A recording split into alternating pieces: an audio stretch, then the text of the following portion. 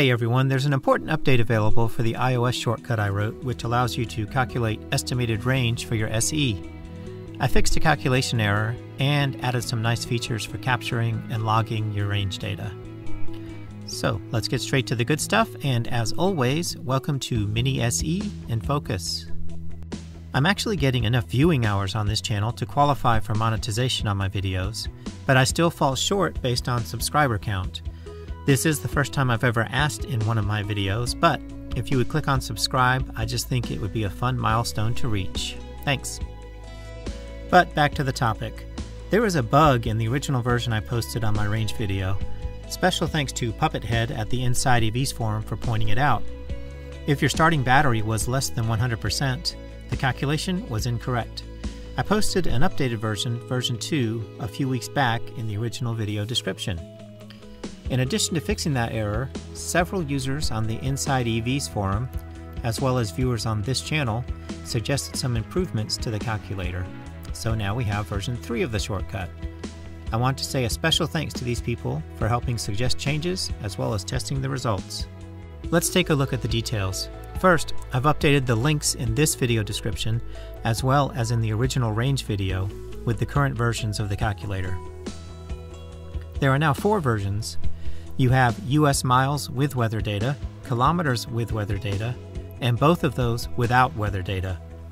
I offer the versions without weather mainly because some users don't like apps like shortcuts needing to access their phone location. Secondly, I added new home screen icons, so now you have a choice of aqua, red, blue, or green. Links to each of these files are in the video descriptions. Whichever version you use, miles or kilometers, you will notice some nice changes. Let's run the miles version with weather data. I first prompt for the reading from your mini strip computer for the estimated range left, the famous GOM or guessometer. This value is not used in the calculations, it's just used for comparison purposes to evaluate its accuracy. Then it prompts for total miles driven, starting battery percent, and the battery percent at the end of your trip. On the results screen, I added more information than in the previous version, including the data you just entered for mileage and charge. If the starting battery percent is less than 100, I provide 2 total range calculations, the estimated range from a full charge and the estimated range based on the percentage you actually started the trip with. And finally, I show the calculated miles per kilowatt hour and a comparison of your calculated range left in the battery compared to what the Mini thinks you can do via the GOM. When you touch the Done button, you might notice a short pause as the shortcut gathers some more information. It grabs your local weather conditions for temperature, wind speed, direction, and humidity. It then opens an iOS note and appends this information to the log. This data can be conveniently copied and pasted into a spreadsheet or other document, whatever you want to do with it. You can freeze frame the video here if you want to see this sample list of data. Please note that you will have to allow some permissions on your iOS device for the shortcut and notes apps, which I'll show you shortly. Let's walk through setting up the new version of the shortcut and get it running on your device. First, open the iOS Notes app and create a new note. The title of this note must be Mini SE Range History. This is how the range shortcut knows which note to append data to. Next, open the video description and choose which icon you want to use for the shortcut. Click the Google shared link and save the photo to your device in the Files app. I also tried saving the icon file to the Photos app, but I got inconsistent results on different devices. On some devices, when I tried to assign that photo to my shortcut, the icon photo was stretched and distorted. I had better luck saving it to Files. The next step is to save the shortcut itself to your device. Click on the shortcut link in this video or the range video, selecting whether you use miles or kilometers. In this example, we will set up the miles version with weather data. On the browser window, just click Get Shortcut. This opens the Shortcuts app, where you can then click the Add button.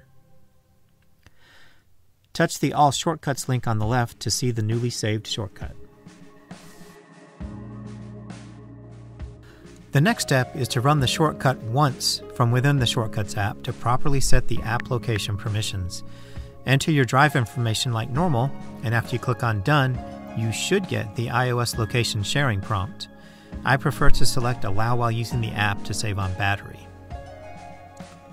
Then a second prompt will display asking permissions for shortcuts to write data to iOS notes. Here you want to select Always Allow.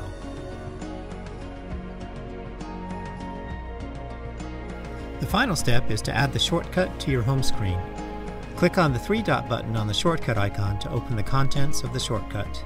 Then click on the Share button, the box with the up arrow, and select Add to Home Screen. Touch the icon on the lower part of the window to change it. If you saved it in the Files app, then you would select Choose Files, and if you saved it to the Photo app, select Choose Photo. Find the icon file and select it. You can also shorten or change the name that appears under the icon in this screen, and click Add to save that change, and click Done to close the shortcut. The shortcut should then appear on your phone's menu.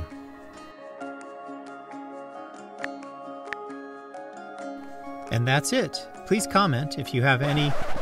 Hang on. You handed me a piece of paper. What is this, 1992? I'm being told that we have late-breaking information to add. Apparently this shortcut will run on Apple Watch. Is this for real? Has it been verified? I will not be responsible for spreading. Okay. Did you see it? Okay, apparently we have video confirming that this shortcut runs on Apple Watch with some limitations. Let's check the feed. Okay, there looks like a Series 7 watch there. There's the Shortcuts app. There's the calculator. Okay, it looks like it's not prompting with the actual questions. But I guess if you had the order memorized, then you could still enter the data, it looks like. That would be starting battery percent. Next should be ending battery percent. Oh, looks like we have a fat finger there. Needs to do a decimal. There you go. Go, Johnny, go. And let's see. Yes! Okay, there's the results screen. That looks pretty good. That's incredible, actually. The only other information I'm showing here is that it won't display iOS notes on your watch, but the data gets logged anyway.